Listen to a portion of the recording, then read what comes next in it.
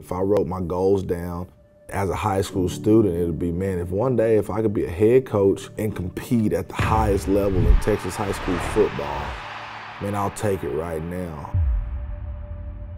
The longer you stay in football, the hard work increases, the time increases, and we can make it feel like a job. But I think the only reason why you really play football is because it's fun. If your number one goal in coaching isn't sending out quality human beings into the world, then you're missing the boat.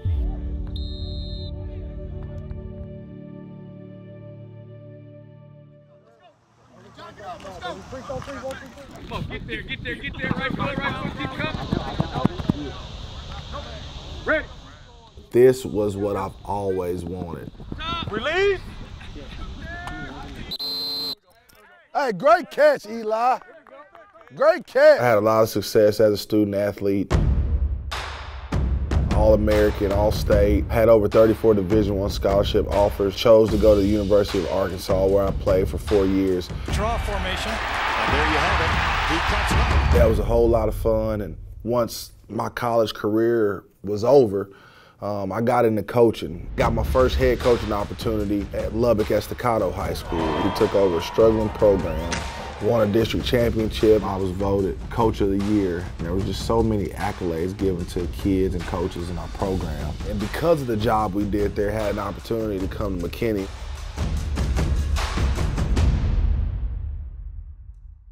Man, the first year had its ups and downs for sure.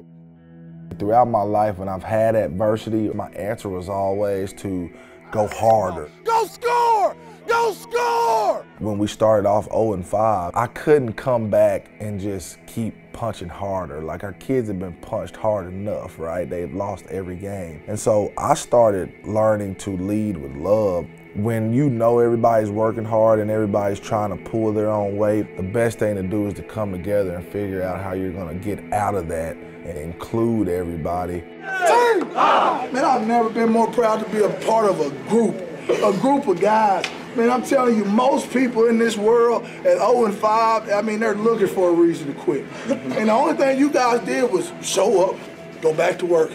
Take a loss, show up, go back to work. I told you guys at the beginning of the season, we can do this as long as you want to. So we'll win on 3. 1, 2, 3. We'll win.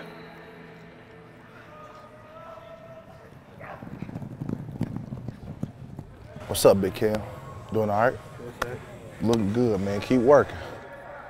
Y'all make sure y'all text Coach Brian after workout. He had his little boy yesterday. Oh, word? Okay. Yeah. Glad you're here. Appreciate it. The kid will never care how much you know until he knows how much you care. Man, you breathing hard right now trying to play tough. I can coach my kids as hard as I want to. I have a hard time believing anybody's gonna care about them as hard as I do outside of this. We won't have a kid walk home. We won't have a kid be hungry. We keep snacks, we feed, I mean, we take care of each other. If not us, then who? I tell our coaches to coach them harder and love them harder. Let's go finish it, big fella. We enjoy being around each other. It's a family-like atmosphere. We're trying to create complete people. And we feel like if we take that approach, the football aspect of it will take care of itself.